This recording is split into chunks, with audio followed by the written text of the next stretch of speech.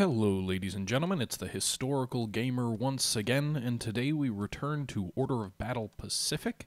This is the second battle within our attack on Midway. I've lost count of how many battles into the actual World War II campaign we are, but it is the second battle, or second video that I've made here with the Battle of Midway that's underway. Thus far, our troop transports in the south are kind of trying to maneuver to avoid some American cruisers, which showed up to the south of Midway. Meanwhile, our force in the northwest of the map is moving directly east to attempt to find and destroy the American carrier fleet. We've run into some destroyers. We've also detected, I want to say, a cruiser or two. Maybe those are the southern force. So we're certainly scouting the forces out, but we haven't yet detected the American carriers. The Americans have launched a large dive bomber, it appears, attack. I didn't see any torpedo bombers. There may have been a few against our carrier force, and our fighters are presently engaging to intercept that.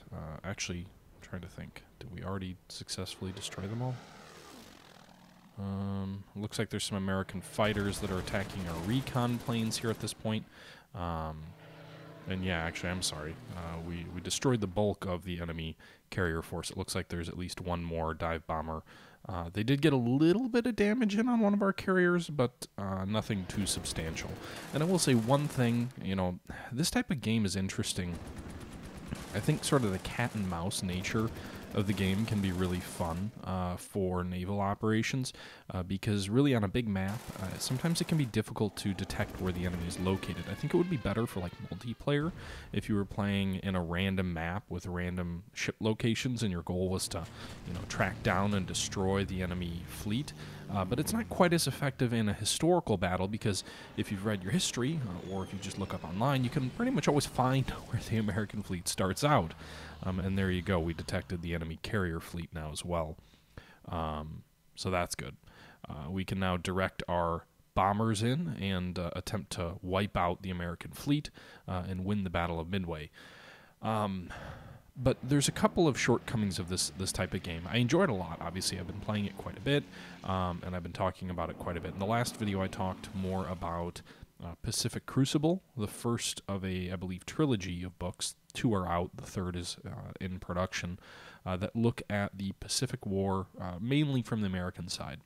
The book does a pretty good job of telling the history of the rise of Japan's militarist state, which, to be honest, as someone who's read a lot of history and knows the general tenor of the Pacific War and a lot of the details as well, the book does a great job of kind of giving you an overview of the changing political landscape and how Japan went from being allied to the British in the early 1900s all the way to war with the British in 1940, and that's after having fought on the American and the British side during World War I. But one area does seem to fall behind. Outside of the Battle of Midway and Coral Seas, it doesn't seem to tell the story of the Japanese during the war very well. It seems to focus very heavily on the Americans, which is understandable. American source material is easier for a Western writer to digest. But it ignores a lot of the key successes of the Japanese, or maybe downplays them, or maybe it's just they weren't that impressive, I'm not sure, before Coral Sea and before Midway.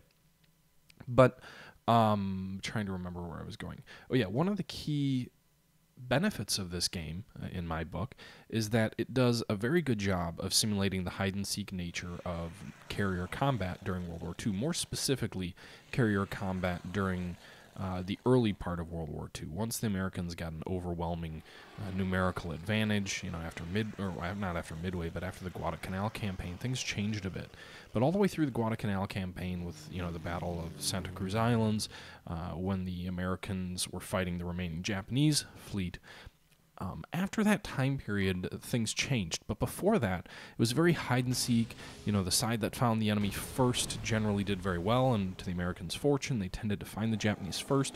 The Americans also benefited, and the book does a good job of talking about this, from far superior radios. So often when the Americans would detect a Japanese fleet, they immediately were able to radio back to their fleet. However, the Japanese, while they had radios in their aircraft, they were not nearly of the same quality as the Americans. So the Japanese sometimes, and this actually happened at Midway, would detect the American fleet and then they would send a message off, and sometimes that message would never reach the Japanese ships, so they couldn't launch air raids because they didn't know where the heck the Americans were, because their recon planes often had to return from their flight before they could provide accurate information, because these radios were, had problems. And this was actually a common problem that the Japanese had to deal with. The other big problem that the Japanese had to deal with was radar. The American ships had radar. The Japanese ships did not. The Japanese were about a year behind when it came to radar. So especially during Midway and Coral Sea, the Americans were able to get their combat air patrol aircraft up into the air and ready to intercept incoming Japanese attacks and route them in on the attackers. The Japanese did not have that, and that was a really key thing that I think is discussed in the Battle of Midway, is that the Japanese were really relying on spotters, just sailors at the anti-aircraft batteries kind of waiting and looking. And there were a couple of key disadvantages. Obviously, not being able to set your aircraft up to ambush the enemy, 30, 40 miles out from the carrier fleet is a disadvantage. Not being able to accurately and effectively organize your combat air patrol against a specific incoming target is obviously a disadvantage. But another disadvantage that's intrinsic in that limitation is that you don't spot the enemy till they're literally right on top of you. And that actually happened a couple of times. See, the Japanese were lulled down to low altitude at the Battle of Midway to deal with American torpedo bombers, because they would come in at low altitude. But then when the American dive bombers came in after that, they were caught flat-footed. They were thousands of feet below the attacking aircraft, and they needed to climb all the way back up. And because they lacked radar, they didn't know that these aircraft were incoming. They didn't know that they were caught out of position. The Japanese didn't have the ability to redirect them up to regain altitude. Also, the anti-aircraft gunners didn't know they were coming. And sort of, if you watch the movie Midway, it actually sort of depicts this. In many ways, the Japanese were under attack. The American dive bombers are already tilting over into their steep dives when they were first spotted. So you've already got an aircraft coming in on its terminal approach, into its final, minute or so dive, and there's no way you're going to respond to that, and your anti-aircraft guns aren't going to be able to get a effective flak fire put up on such short notice. So again, that's another big limitation because of the lack of radar. So the game, interestingly enough, this game does a very good job with the sort of reconnaissance element and trying to feel out where your enemy is and find them. And I think that would be a very nice feature for a multiplayer game, which maybe I'll go ahead and play someone with a multiplayer game. I think it would have to be a randomized map and a random battle, though, because, again, if you have the historical battles, it's just too easy to know where people are, even with a quick Wikipedia search. But one area it does struggle in is the technological advantage that the Americans had. You don't have an ability to accurately recreate a fight if the Japanese don't have the radar limitation, or more accurately, if the Americans don't have the radar advantage. And I can't say I played the game a ton from the American side, so maybe these ships have radar that allows them to see further. But my guess is it's just a couple extra hexes. It's not, it's not nearly as decisive as it historically was, which is all fine and good. I mean, I guess I'm harping on some elements of wanting the game to be more historically accurate when, to be fair, this is a turn-based game with kind of puzzle-like level design in the Panzer Corps, Panzer Corps or Panzer General vein, and it's certainly not the most accurate game, and it's not intending to be, but that is one aspect where I feel like they really got the search, the attempt to search and find the enemy, that sort of mouse hunt way of trying to fight carrier battles. I thought they did a really good job with that. There were just some certain other elements which maybe, I don't know if they could easily be redone to kind of factor in with the limitations of radar or the limitations of the Japanese radios. But if they could, that would be really neat. Anyway, you can see here our fighter aircraft are dealing the American fighters a severe blow. The enemy dive bombers are already shot down, so now at this point it's just on our planes to come in and hopefully destroy the American carriers without too much loss. One thing that I am going to need to deal with is these American cruisers, which have pretty effective anti-aircraft fire. I will say that the Japanese ships, actually, when the Americans were attacking me, I found that the Japanese carriers and the Japanese battleships actually pretty good anti-aircraft fire in this game as well. That is another area where the Japanese were really limited. Later in the war, I don't think it was really the case at Midway, but the Americans had proximity fuses on their anti-aircraft guns that actually really, initially I don't think at the beginning of the war they had them, or if they did, they were very poor. So basically you had to shoot and get a skin-to-skin kill, which a skin-to-skin kill means as I'm torpedoing the American air defense to get rid of it so then I can finish off the carriers at ease. But a skin-to-skin kill basically means the shell literally impacts the incoming aircraft. And a lot of people probably think, okay, that's probably the best way to shoot something down. You shoot it basically like you shoot a bullet at someone, try and hit them. You shoot a bullet up at a plane and you try and hit it. But in World War II, the Americans actually developed an excellent anti-aircraft weapon that was built by a proximity fuse. So when it got to within a certain range of an enemy target, or it may have actually been altitude set as well, which again, another reason that radar would be really important is you could set your fuses to detonate at a certain altitude, and your radar would tell you what that altitude was. You didn't have to have someone estimate it. But basically, when it got to this predetermined point, it would detonate, or when it got to a proximity, it would detonate. And as a result, these excellent proximity fuses made the later war kamikaze attacks very costly. If the Americans didn't have such great proximity fuses in their anti-aircraft shells, it's very possible that the kamikazes that the Japanese unleashed later in the war would have been far more decisive. Furthermore, if the Japanese had the same quality of proximity fuses as the Americans did, then they would have, undoubtedly inflicted greater losses on the Americans when the battles happened, around Leyte Gulf or any of the other carrier engagements where the American carrier aircraft did a very good job of, they certainly lost aircraft, but nowhere near to the same extent. I mean, you don't see tons and tons of American planes getting shot down at the Battle of Midway or any other later battle by Japanese flak. Not to the extent that the Japanese had wholesale air divisions wiped out by American flak. And some of that has to do with the inexperience of the Japanese aircraft by the time you get around to the kamikaze time period, where they're just not trained to evade flak as well. But still, a lot of that has to do with the technological superiority that the Americans had.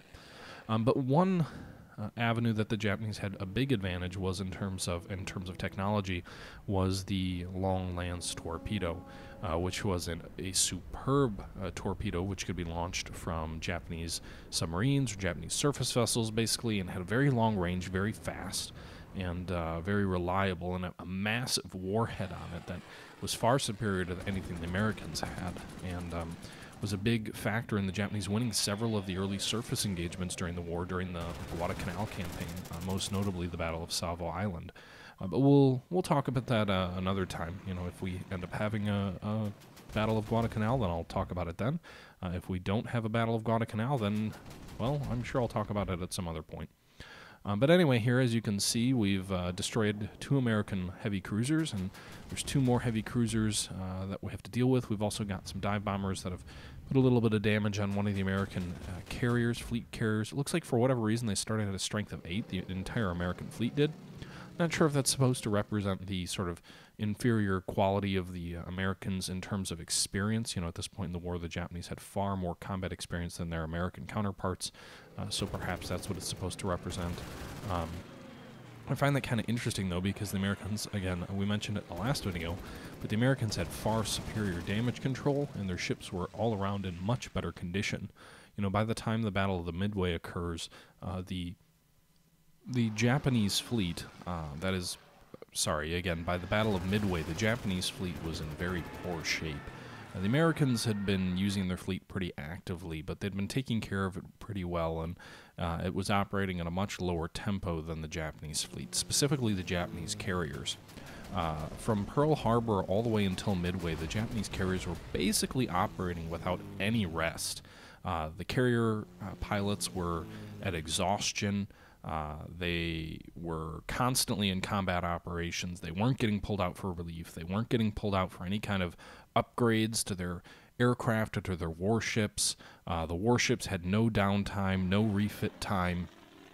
Basically, from December 7th, 1941, All the way until June of 1942, the Japanese fleet was constantly engaged in combat operations. Not just the Battle of Coral Sea, which occurred just before Midway, although the units there didn't partake in the Battle of Midway because of the result, but from basically the attacks on the Java, there were a large series of air attacks by the Japanese fleet that was conducted against Northern Australia, against Darwin, and then also in support of the invasion of the Dutch East Indies.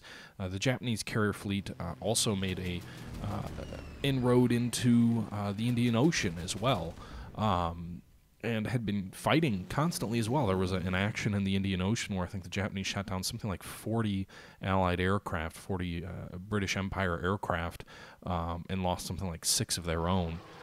In the attacks on Darwin, they damaged dozens, if not more, ships and sank those in port as well. So the Japanese carrier fleet had been wreaking havoc, but they basically weren't given any time to rest or recuperate.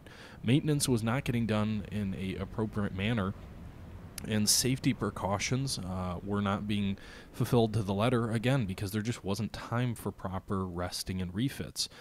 There was large amounts of debris, grease, buildup of all these sorts of chemicals or whatnot, just of overuse. If you use equipment constantly and you never clean it, things start to build up, things start to break down, and that also hampers your ability to do things like fight fires. I'm not sure if this was Midway or a different battle, but when the Japanese, went to try and fight some of the fires that broke out on their ships, the water that came out, of the hoses was just, rust orange, and they couldn't keep up a reliable stream because the maintenance just wasn't done adequately because, one, you could say it was a victory disease. There's a lot of people out there who say the Japanese became victims of their own hubris. They had never met with anything but success, and as a result, Coral Sea is not obviously a success, but we'll talk about that in a second. Basically, they become victims of their own success, where they don't even think defeat's possible. They don't even think in terms of damage control. We've never been hit by an enemy bomb. We've been safe the entire time. Our cap will keep us safe. We don't need to worry about how we deal with damage control or fires or, any potential damage to the ship. And this all sort of creates this perfect storm that when the Americans do break through the Japanese cap and they do drop several 1,000-pound bombs, they probably were doomed anyway because of all the fuel and armaments that were below deck that were hit and set off in secondary explosions. But they certainly didn't help themselves in any way. The Americans were constantly under heavy attack and constantly took damage, and the Yorktown nearly sunk at Coral Sea, survived, nearly sunk at Midway. I think it was a submarine that finished Yorktown off, and it had actually survived the heavy damage from the carriers. And again, this is a testament to the way the American ships were built, but it's also a testament to the way that the Americans drilled and trained and were, very advanced in their ability to fight damage, and the Japanese just were not. And I mentioned the Coral Sea as being an obvious setback for the Japanese fleet, but the Japanese high seas fleet didn't really view the Coral Sea in the same way that perhaps they should have, that this was perhaps a sign that the Americans were becoming more proficient. And that's because the 2 Japanese carriers that were detached and fought at Coral Sea, 2 fleet carriers, there was a light carrier as well that was sunk, but the 2 fleet carriers, even within the Japanese Navy, were kind of viewed as an inferior grouping. They were viewed as sort of the JV of the Japanese fleet. The Shokaku and Zuikaku were viewed as these, sister ships with crews that were less experienced, less prestigious. They hadn't had all the same success that the rest of the fleet had. They didn't always operate with the rest of the fleet. And as a result, they were viewed as being proficient, but as a step down. And so the thought was, if the Americans barely bruised these 2 other fleet carriers, and, we still sank an American heavy carrier at Coral Sea. Sure, we lost a light carrier, but, we still sank a fleet carrier. Against these guys, well, then we're just gonna, wipe the sea, or I don't even know what the terminology would be, but basically just roll them over without too much difficulty. And obviously, the Japanese were wrong. But it's an interesting battle to read. I believe there was a book recently that came out. It was called Shattered Sword, and the book Shattered Sword was about basically telling the story of the Battle of Midway from the Japanese side. It's a book that's, again, Midway's a fascinating story, but we always hear it told from the American side with the heroic codebreakers saving the day and, the American torpedo bombers getting butchered, but then the dive bombers coming in and catching the Japanese flat-footed and then, setting the pride of the Japanese fleet ablaze and eventually to sink, all on the span of 5 minutes or so. The entire course of the Pacific War changes. But you don't really hear the side of Japan very often. And again, I think I mentioned this in our last video. We kind of have mythologized Admiral Yamato as this great historical fleet admiral who was just sort of this wily fox, almost like an Erwin Rommel type figure, who, once he died later in the war, during the Guadalcanal campaign, once he was killed, then or the Solomon's campaign is more accurately. Once he was killed, the Japanese lost their principal genius, and they were no match for the Americans. If he had survived, who knows what would have happened. But I question that. I wonder, would Yamato really have been able to do much? And, by the Solomon's campaign, he'd become incredibly fatalistic. Midway was really a crushing blow to him. He'd become a national hero only to suffer significant embarrassment and lose a lot of the prestige that he had gained in leading up to Midway. But my point is that Shattered Sword looks at the Battle of Midway from the Japanese side, and I haven't read it, but it's very well regarded, and I think it's something I'll probably look into because apparently it does a very good job of kind of telling the story and in a somewhat unobjective manner with a lot of first-hand sources, as you obviously should have. And it's a story that I'm sure most of us have not heard, most of us have not read. And I think it'll probably paint, and I know from the reviews anyway, that it paints Midway in a very different light than it otherwise would. It wasn't, it was a miracle, sort of, yes, but not necessarily in the same sort of heroic way that we think of Midway. There were a lot of other factors other than just the generic narrative that we always hear. In addition to that, there's another book that's well recommended, especially in Pacific Crucible. It references it quite a bit, and that book is called Samurai, and it's written by a Japanese fighter pilot, one of Japan's leading aces in World War II, Saburo Sakai, and I'm sure I'm butchering his pronunciation of his name, who is one of the few principal Japanese aces to survive the war as well. So I don't know why I'm going off about books at this point. Sorry, I'm just kind of rambling at this point. But basically, lots of interesting books. I'd like to kind of read a few of them, and hopefully they can color some of my discussion of this game as we go on. I am committed. In my last video I mentioned it. I am committed to finishing the book. I don't know how much of an appetite there is for the series. The views kind of dipped off a bit toward the end of the regular episodes earlier when I did it. But again, there's an expansion coming out soon for it, so I figured bring a little bit more attention to it. And frankly, I don't like that I have kind of a tendency to start series up and never finish them. I've done that with a few. I've done that with Buzz Aldrin's Space Program Manager, which I intend to revisit at some point as well. I had kind of done it with Commander of the Great War, although I was always sort of kind of keeping it going at a very sort of here and there pace, and maybe that's what this will be, is just kind of a random video here or there. My goal for 2016, I hadn't really talked about it all that much.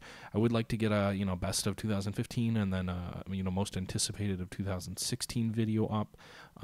Those did really well for me last year, and I enjoy them too. I mean, the thing for me is, like, when I do those videos, I don't look at it like what was the best game that came out this year. I look at it more as like, what games was I playing the most?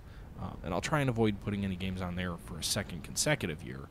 But still, those are interesting videos to make. So I'd like to do 2 of those. But other than that, I'd like to, try and get back to a normal release schedule here. I'd like to try and, I'd like to make videos more regularly. December and January were crazy months for me, where I had just so much going on. There was a wedding I was involved in, not my own, I'm already married. And then there was, the holidays. And then, there was school, final exams, and, January and some of that stuff kind of just taking a breather. But now that we're into 2016, several weeks in, I really want to make an effort to try. My goal is to put out about 15 videos a month. I'm never going to be one of those guys who does a video every single day, but my goal is maybe a video every other day. If not every other day, then every 3 days. So between 10 to 15 videos a month. And, for that kind of a pace, I want to be able to still have sort of the narrative quality that I put together. I really would like to have better production value, better editing, and really make these more educational, at the same time interesting and engaging. And I think having some production value would do that. But at the moment, I don't have a ton of time to learn that kind of stuff, and it would all be self-taught. And work's been pretty busy as well. So you'll probably see a fair amount of these types of videos. There'll be some first impression videos. I'd like to return to Scourge of War as well. There's a lot of things I'd like to do this year with the channel. Last year was another great year for the channel, and maybe I'll have kind of a year in review type wrap-up video as well at some point. But all in all, really happy with the way that things are going. And, long story short, I'm going to attempt to play this campaign through to the finish, and I don't know whether that's a regular release schedule of 2 or 3 of these, probably not 3, but 2 videos a week with this game. Other games mixed in. Obviously, this isn't going to be my principal Let's Play, but maybe like 1 or 2 videos of this game every week, 1 or 2 videos of another game every week. Hopefully, the Operation Glacier series gets going soon. I've just been really... that series is going to take a lot of time. That's something where I'm going to try, that being the Operation Glacier series, I'm going to try and up the production value a bit for that series. So it's going to take a lot of effort to do that one well, but I'm going to try. And then, in addition to that, continuing with Rule the Waves. So, like I said, I've been rambling for like 3 minutes on this. A lot of stuff I want to do. Don't know how effectively I'm going to do it, but I'm going to do my best. Yeah. So, as you can see here, we just torpedoed another American carrier. We sank the first one just a few minutes ago, and we just sank the other 2 carriers as well. I assume as this torpedo sails in and sinks it, it does. So the American carrier fleet, we only found 3 carriers, and they are now all at the bottom of the ocean. So Midway is not victorious. We still have to take the island of Midway. So we've got 17 more turns to do that. We need to move the transports in. We need to try and mop up against the American fleet.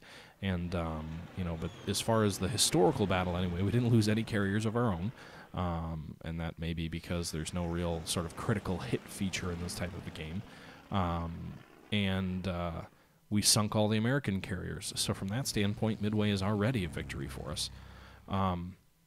But anyway, so there's going to be one more video in this particular battle, I think. I'll probably be able to finish the battle off with another 30 minutes or so. I'm just guessing. I'm not quite sure, but given that the enemy carrier fleet's destroyed now, we just need to land on the island and mop up what's left. So hopefully we can do that. Our surface fleet is also far superior, so it shouldn't be too hard. It's just sort of a matter of mopping things up and gaining some additional experience for doing so. So with that being said, I think I'm going to cut this video off here, and in the next video we'll finish up the Battle of Midway, which I have no doubt will end in a victory. I'm not sure. I haven't played it. I'm playing it as I talk, but hopefully it's a victory. Unless the Americans have like 3 carriers just hidden somewhere with a whole bunch of aircraft about to strike us, I think we're probably okay. We did suffer some damage to one of our light carriers there, but nothing too severe. And, all in all, this was a pretty successful turn. Anyway, guys, I appreciate you tuning in and listening to me ramble. I hope you enjoyed the video. And until next time, this is the Historical Gamer saying thank you for watching, and I'm out.